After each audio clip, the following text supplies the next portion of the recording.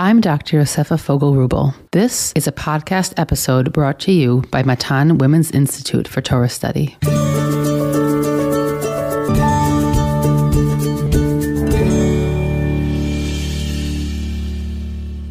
Welcome back to our Bamidbar series titled Community Between Order and Chaos, where we are exploring the gap between the vision for community laid out in Bamidbar and the real-life challenges to this order presented throughout the book.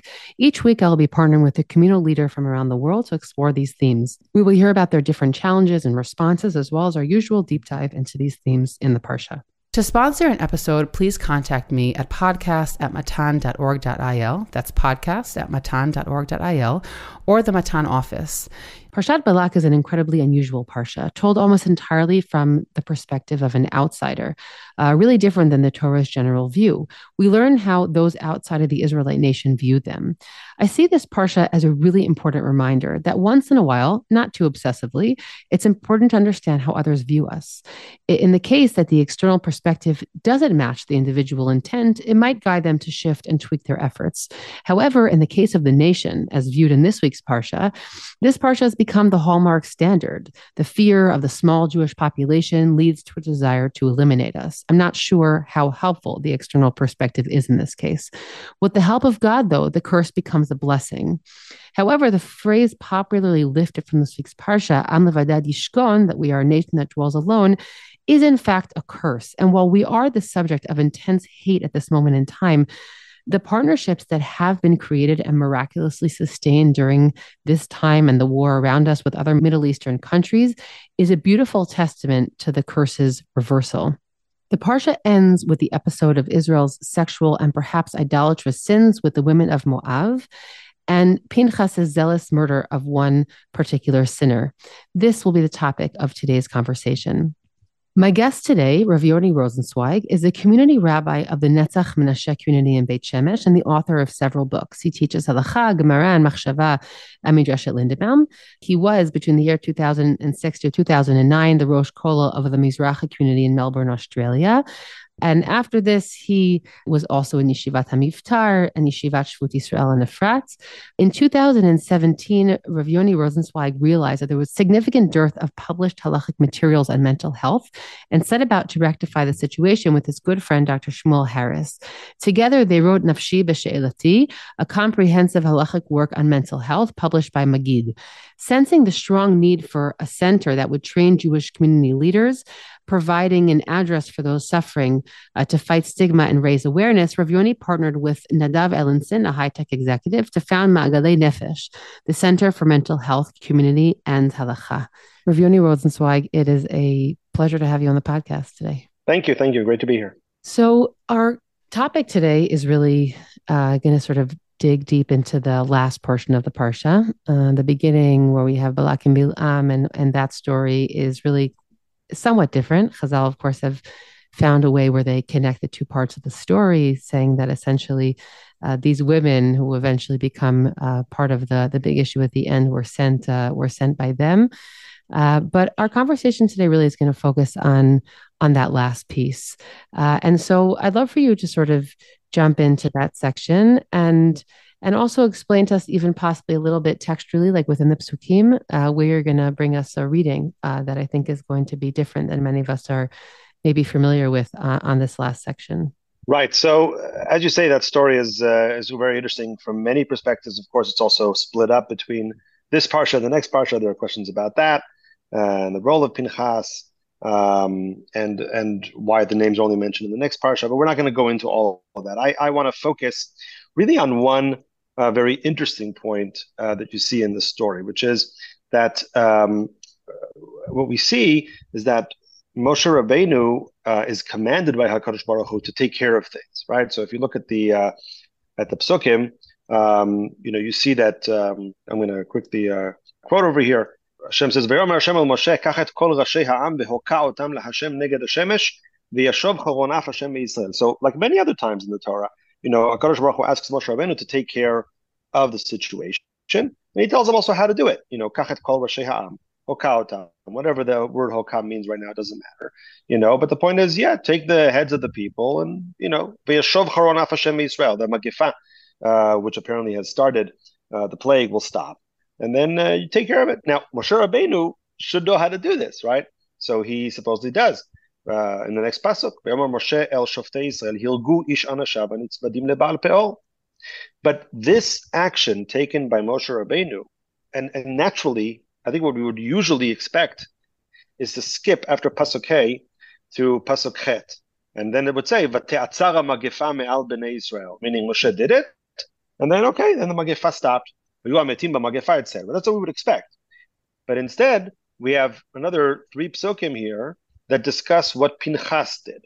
And the question is, why was Pinchas necessary? Did Moshe Rabbeinu not know what to do? Why is it that the magefa, the plague, only stops after Pinchas's action? On the face of it, Moshe Rabbeinu is the leader, and he's the one, and he did it. Right? So that is a simple question I think that anybody who reads this story asks themselves. What I think is the beginning of an answer, and I'll reference just for your listeners, the interesting, but you could say maybe even not so important distinction, but I think it is important between Bnot Moav and Bnot Midian, right? Where it seems like the woman who was with Zimri was Midianit. In the beginning, it says Bnot Moav.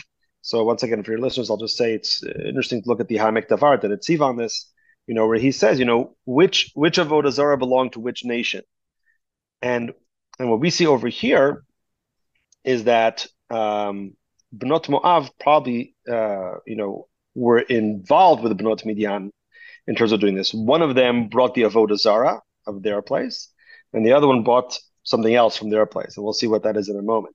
Yeah, I'll just also add, just from most of, like I would say, even the more academic approach, really assumes that there's sort of 2 tribes that traveled together, meaning that there was some general cross-pollination that happened between them, because we have other places in Tanakh where they both get mentioned together. That's like one of the more 100% approaches. Yeah. But the salient point here, after all this, is that interestingly, when Hashem tells Moshe Rabbeinu to take care of things, Moshe Rabbeinu asks Am Yisrael to kill what? Ergu ish anashav hanitzmadim leba'al peor. Meaning that what it seems is that Moshe Rabbeinu viewed the problem as Avodah Zarah. And that may not be so surprising. Moshe Rabbeinu never had a different problem, right? We have the Egel, we have other things. Bnei Israel have always been somewhat rebellious when it comes to belief in God. And that is true in several places before Bamidbar. And we've actually never had a situation before where Am Yisrael's sin is that they start to sleep with women from another tribe or from another nation. That's a first over here. And Moshe Rabbeinu, when he is commanded by HaKadosh Baruch Hu to take care of the situation, identifies the problem, as he maybe classically did, as a betrayal of God, in the sense that it's Avodah Zarah. And that's why he says, Hanitzmadim lebal peor. Go take care, right, of the people who are worshiping idols or worshiping another God. But if we look back for a second at the psukim, at the beginning of this parak, right, it says, Vayeshav Yisrael bashitim, Vayachel ha'am liznot el bnot Moav. And then it says in pasuk bet, Vatikrena la'am lezivchei Elohen, Vayochal ha'am vayishtachavu le'Elohen. So what do we see here? We see a progression. The beginning was actually liznot el bnot Moav. The first sin, the thing that started this whole thing, was actually in the sense of assimilation of sorts. In other words, that Am Yisrael went and decided to sleep with the daughters of another nation and to be with them. And then Vatikrena la'am, then they called the people to go and eat from Zivchei Elohen, from the offerings that they gave to their gods. And then Vayishtachavu le'Elohen. So the Avodah Zarah was an outcropping of the original sin. It wasn't the original sin in of itself. It was a result of the original sin. It was a symptom. But the real sinfulness was liznot el bnot Moav. That's what started it all. Right. I mean, another response, or a parallel response to this, is often that this was probably some sort of erotic worship. Meaning, and again, I think that your approach is is correct.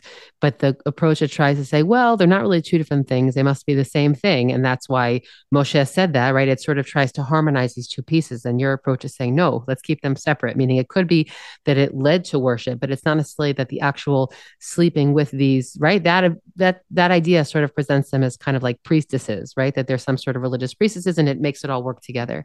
But I think that your point is very important, which is that the Torah presents them pretty clearly as two separate ideas.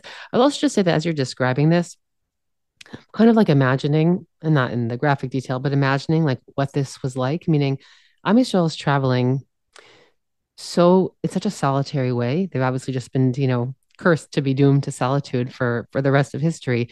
And what does this mean? Meaning it's not like you're living in a city with other people and it's about like the red light district versus like when you think about this a little bit, Right. it's actually it feels even more horrific than I really ever thought about it before because it's quite the act of deliberate going out of your encampment, meaning it's not like I can slink over and it's a city that bleeds into another area, but meaning it's literally an act of leaving, right? It's much more like a much more dramatic version of becoming involved with others, and then of course the brazen act that comes in a moment of two people actually engaging in this sexual way in like the central religious space of Am Yisrael, meaning it's kind of mind-boggling how it could have possibly gotten to that space at all. It's so not secretive. Like I'm imagining, I was reading recently.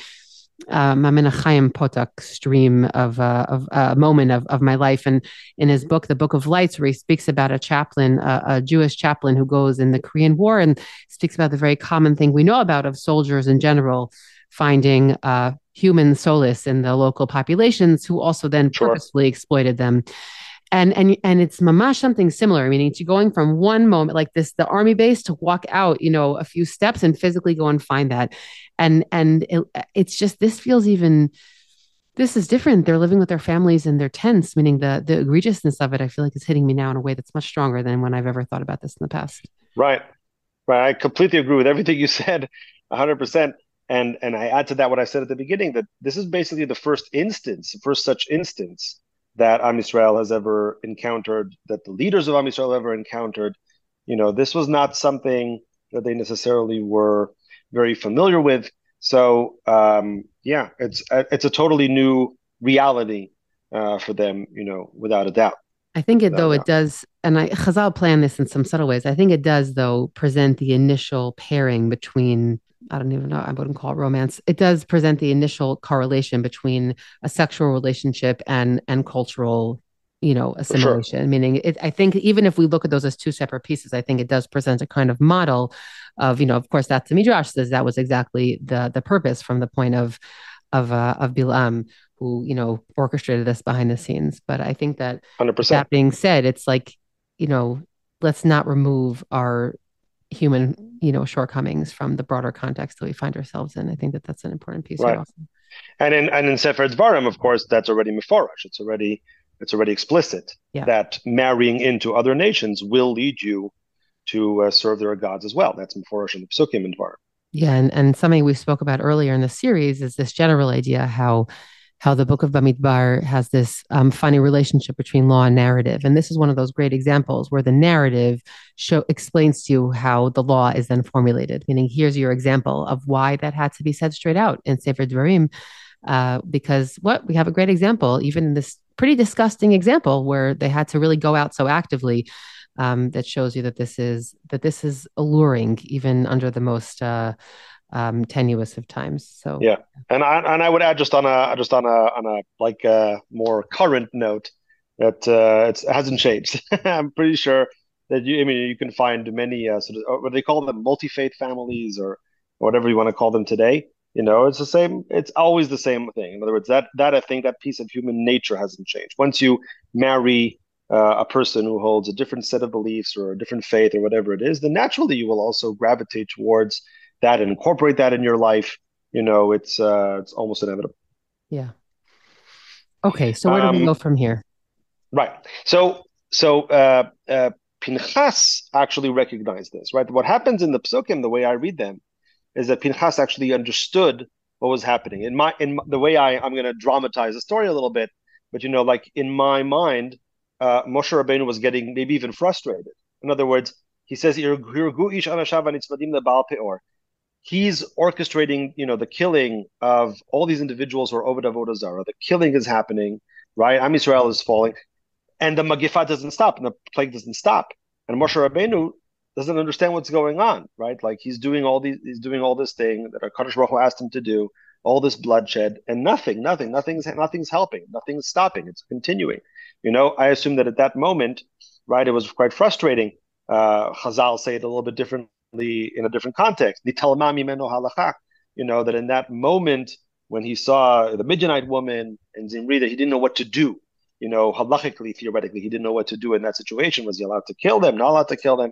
But perhaps the statement here of Chazal is indicative of a general moment for Moshe Rabbeinu where he's helpless. He doesn't know what to do in the situation. He thinks he understands what Hashem wants from him, and yet he's somehow not able to curb whatever is happening and to stop the plague that has taken so many lives. And Pinchas takes a moment here, right, where he basically recognizes that the problem is in a different place, that everything that we're seeing is just a symptom. And what we need to do is we need to attack the root cause. What we need to do is not attack hanitzmadim lebal peor. We need to attack the people, the person who is sleeping with the Midianite woman. That individual, he is the root cause, or a symbol, if you will, of the root cause. Understanding that, not only theoretically, like, right, you just killed one person. I mean, is that really the problem? Okay, what you've solved here is that you've solved the message that HaKadosh Baruch Hu wants to give Am Yisrael, meaning that is symbolic, also in terms of the status of the individuals who were killed, but not only, right? But in terms of understanding, okay, what are we actually against over here? The problem is not just that out of this union or out of this action, comes Avodah Zarah. No, it's the action itself also is problematic. You cannot go around sleeping with Midianite women. It's not proper. It's not the right thing to do. And so once Pinchas attacks the root cause and delivers that message, then the Magifa really stops. Then the issue is handled.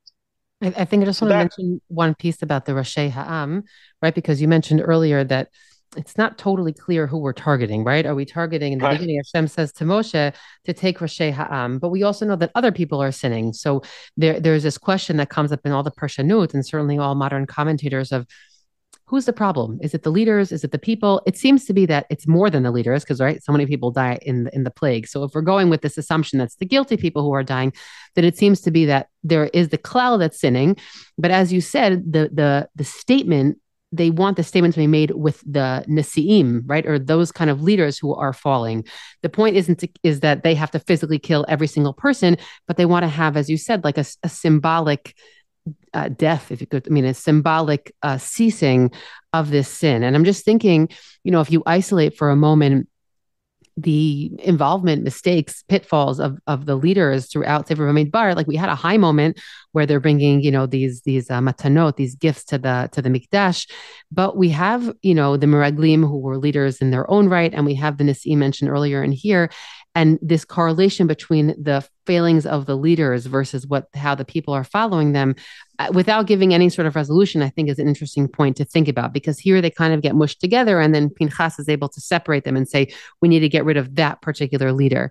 And this idea that, we think a lot about Moshe and Aaron and their leadership, but we don't think as much about how the Nesi'im were obviously they were real leaders in the Midbar. And I think this story, while we don't usually focus on it, is this moment here where you see that of all the jobs they probably held, they were supposed to be symbolically representational of the people. Here it was done very negatively, but in theory, they're supposed to embody the people that they represent.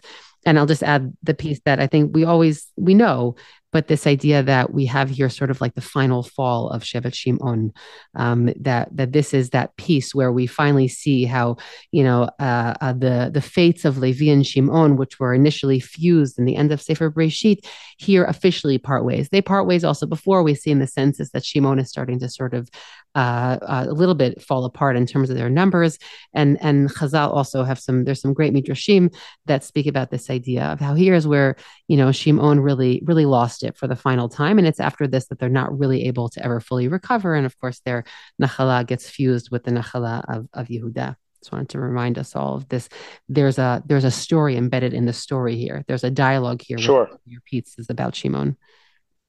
Sure, 100%. And I think that, we can learn from here, I think a significant lesson, which I'm not sure repeats itself in many other stories actually in the Torah, because usually the hero of the story attacks the problem head on, and deals with it, right? So what we have here is actually, I think, quite unique in terms of the Tanakh stories, or Torah stories anyway, which is someone who is, the leader, gets a direct a direct commandment from Hashem, doesn't know what to do with it. In other words, attacks a certain aspect of the issue, of the problem, right? But doesn't attack the root cause. And I think that the distinction between symptom and cause here is of great significance to us, because we can see this also throughout Tanakh, also throughout Chazal, just throughout the world, whether it's in education, whether it's in politics and other places. I mean, the idea of symptomology, of attacking the symptoms, I marvel at it every single time, right? The idea that sometimes people believe, I'm not referring to any specific individual here, but the fact that people think sometimes, like I said, in politics and education and other systems, that if you get rid of an individual, for example, that you will fix the problem. The individual many times is just a manifestation, of a certain root issue, which the next person who comes along might manifest as well. So the question is, are you dealing with the symptom, meaning with the practical, showing of that problem, or are you actually dealing with the root cause? And I think this has a lot of important applications.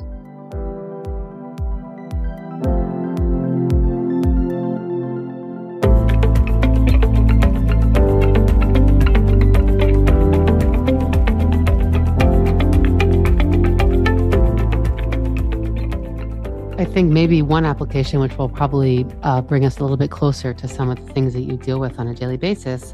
I'll just say now that what's fascinating is that because of the way that education worked and the specializing and subspecializing that people do in so many fields, over, I would say probably a century and a half, we really moved to like a very microscopic kind of way of functioning, right? As you said, we're looking at the issue and the sub issue, and there's a physician and they specialize in the left side of the left kidney, right? Meaning in order to develop expertise, in many fields, we often lose the forest for the tree, or the forest for the leaf on one tree.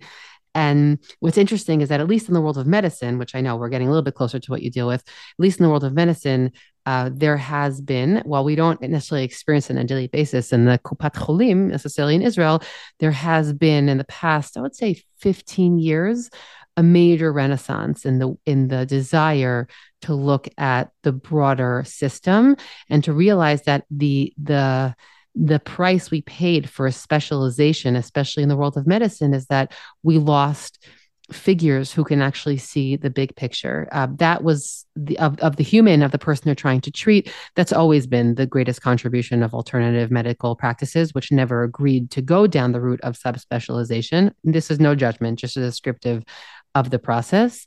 And I'll even say, by the way, that one of the biggest renaissances in Torah learning in the religious world has been this piece also, is that for so many generations, we did the microscopic, I'm going to take Rashi, separate it, or any commentary, and look at, the tiny piece of this pasuk. And one of the best things that really breathed new life into Torah learning, so many people will identify it as like, Gush Etzion or Har Etzion or whatever. Of course, they were the religious application of what was actually going on in the academic world. But this idea of, let's look at the broad picture. Let's look at the themes of the perek, right? Again, they were really an outgrowth of literary study, but it doesn't matter. Those are are the weeds of this whole thing. But and it really breathed new life into Tanakh learning in particular, because we had applied, like I would say, Talmudic thinking to Tanakh, and it's actually not always the most meaningful way to study Tanakh. That's certainly the world that I come from, right? Of more like the broad thematic kind of space. And of course, you need the microscopic to make legitimate claims about the broad pieces. You cannot substitute one for the other. But I think that there's a bit more of an organic perspective that's emerged, certainly in some worlds of Torah study. And I think that it's interesting how they parallel some of like the medical pieces. If any of what I'm saying is gibberish, I just encourage anybody to like do a little bit of Googling. These medical worlds are one I hang out with, but I don't share on the podcast. No, I think that's a fantastic point, really. I mean, and I think you're absolutely right. Exactly what you said. Meaning, I think that most, if we look a little bit about the history, right? So most Torah scholars historically were not Tanakh scholars, meaning Tanakh was not learned as its own thing, right? Many times people learned Tanakh out of the Gemara. In other words, Yeah. they knew the Gemara, they knew the sources, they knew the Midrashim, and they even interpreted the Tanakh that way. Even though we have quite a few mefarshim, quite a few commentaries on Tanakh, in the grand scheme of things, are very few. In other words, when you look at how many Gemara scholars there are, and Mm-hmm. how many people have written on the Gemara, on the outgrowths of the Yerushalmi, others, etc. There's certainly more than on the Tanakh. But 100%, when we learn Tanakh as its own discipline, and we look at it from a bird's eye view, then we can see so many things that we couldn't see before.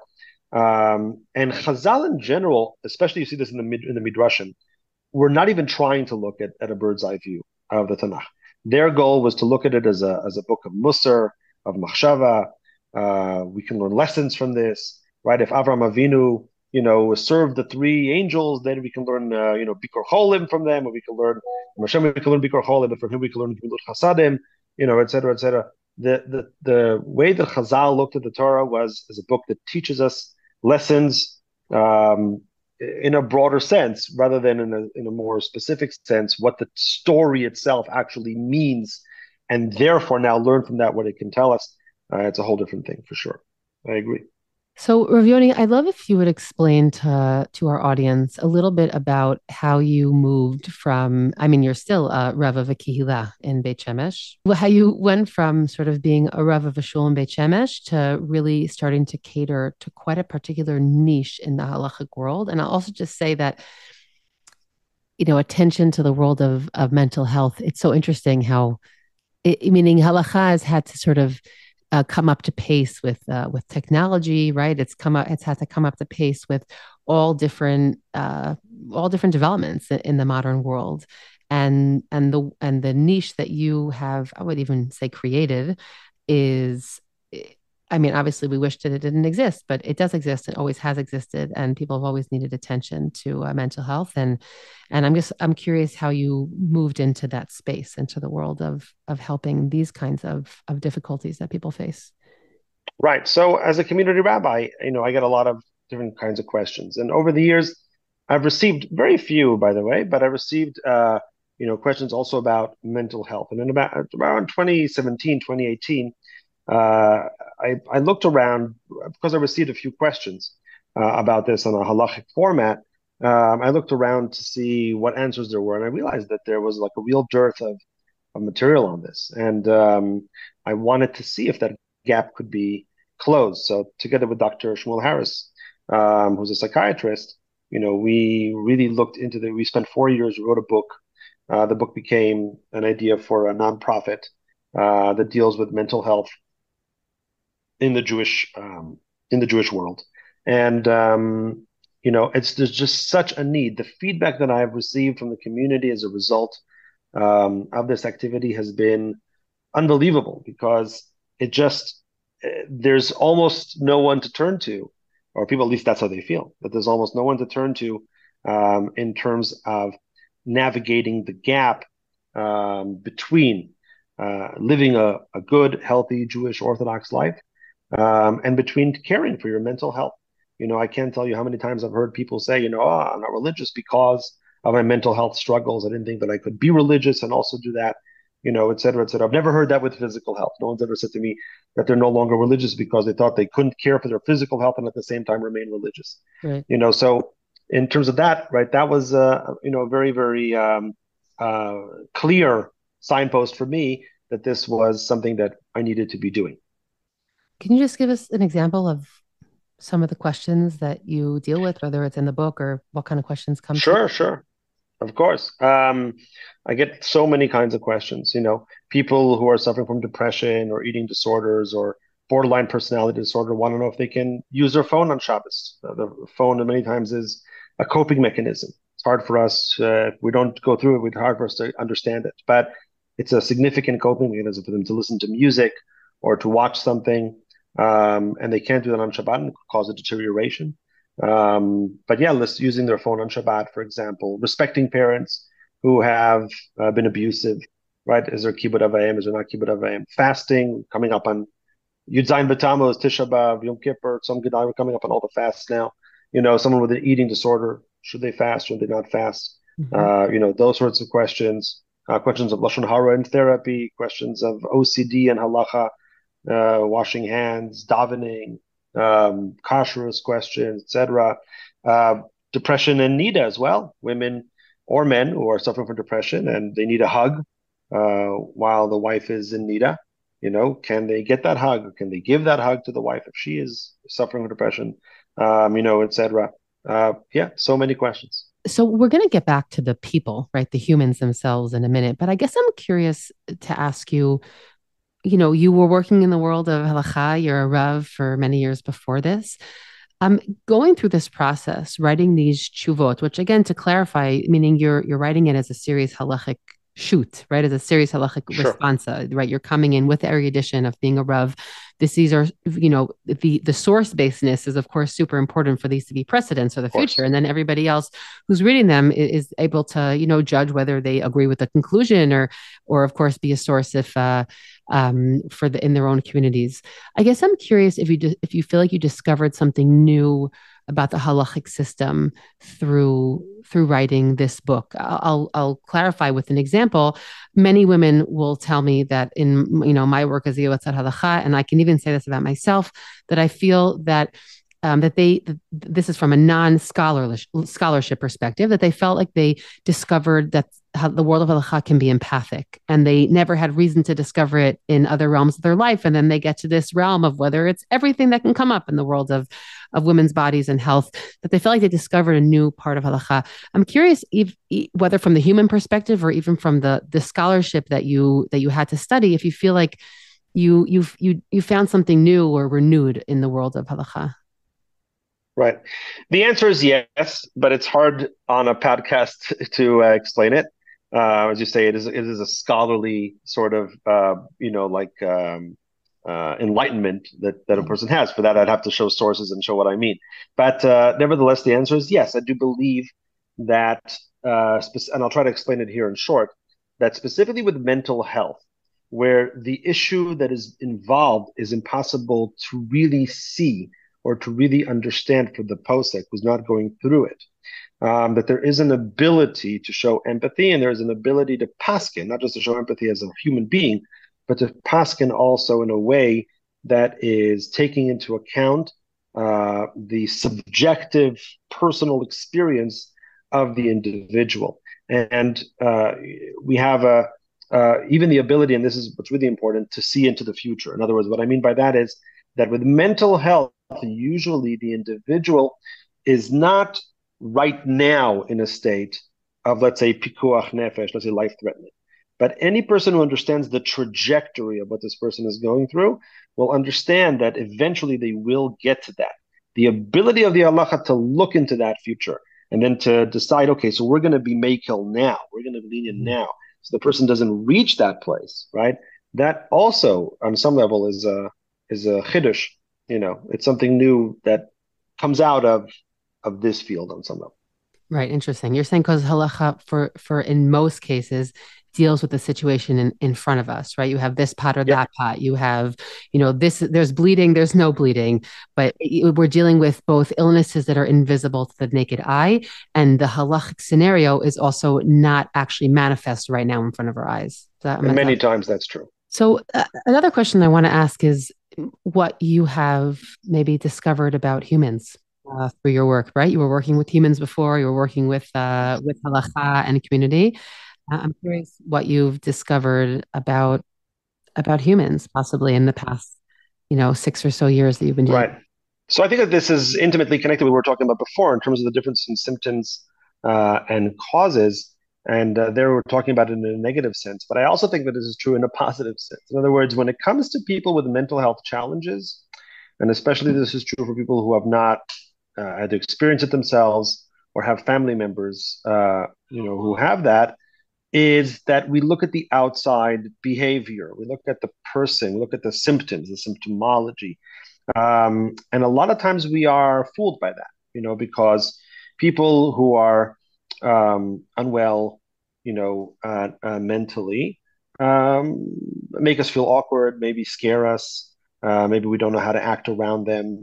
They act in ways that are sometimes unclear to us or unexpected to us, et cetera, et cetera. And this has caused, I think, first of all, an over pathologization of mental health to the extent that people say, oh, you must go to the doctor, you must do this, must do that. When a lot of times not saying they shouldn't see a therapist, but, a lot of times we, the community, have a lot that we can do, and a person, can live in that community and be part of that community.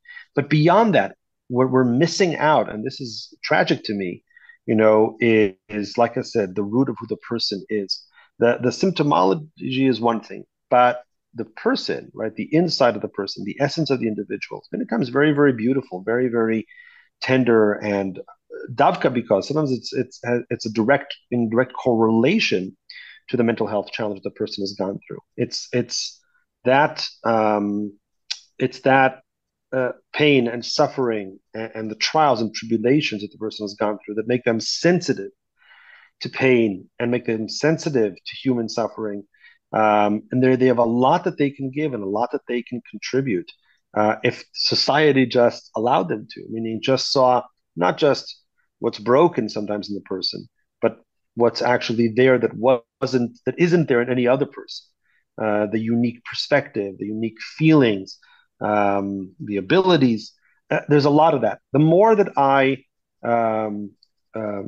delve into the world of mental health, the more I realize that even individuals, once again, in terms of their behavior, may sometimes be abrasive, may sometimes be, hurtful or difficult to speak to.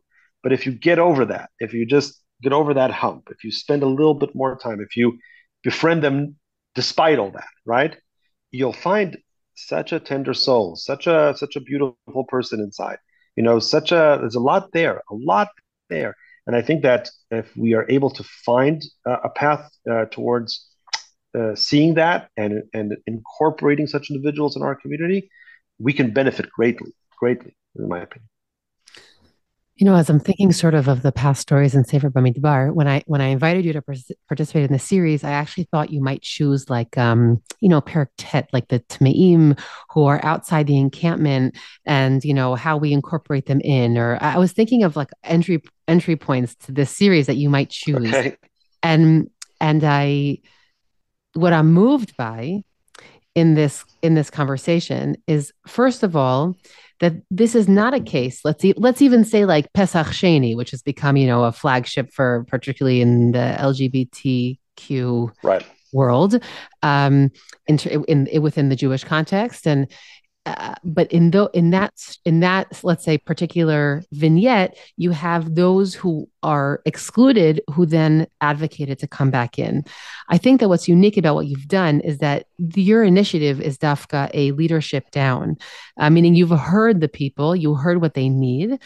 And you said, well, this needs to be here so that we can embrace and everybody can feel like they have a place. And I think there's always room in every issue to have grassroots versus leadership. But I think that specific piece that you're coming in dafka as the rabbinic leader, as the rabbinic representative, and saying there's space for everybody. And these are people who are going to also enrich the way we look at humanity, right? The way we experience humanity, and they have they are us, right? It's not us or them. It's not as 100%. I said those examples before. And I was surprised. And then when you sent me your points about this parsha, I was wondering what was going to be the connection. So I really appreciate that. It's such like an organic entryway into these ideas that you're working with. And I think that, as you said, it's an ailment that we're suffering from in so many realms. This idea of looking at the symptoms as opposed to the root cause. And I would also say that when we focus on the symptoms, we usually lose out because the symptoms are very overwhelming very often, whether it's, as you said, in the political system or it's an educational system. I was just recently in a talk between a Haredi leader and a different societal leader, and then someone says, "But what about the details? You're saying these big ideas, but the details are so complicated." And the person speaking said, "You're right, but I don't agree with you, because if you look at it from the perspective of the details, you'll never go forward. If you have to look at it sometimes from the general sense, or in this case, you're saying root cause, which isn't the same as general, but I think it's somewhat of a related perspective, Sure. because otherwise we'll just lose it and we'll never go anywhere." So I think that that's such a valuable perspective, and I appreciated that entryway into the Torah, dafka through symptoms versus root cause. Thank you. And I'll just add one quick thing, which is just in terms of what you just said, right? Because when you do look at it from like Tmeim Lanefesh, and instead of second chance Pesach Sheni, then a lot of times the context is such as basically we're saying, oh, like those poor people, and we're gonna let them in and all that stuff, and it's not like, oh, like we can gain from this, But that's what I think is really going on here with the mental health aspect of it. Is it's not just, oh, let's make room for these people. We really need to. They're part of. Yes, it's also that.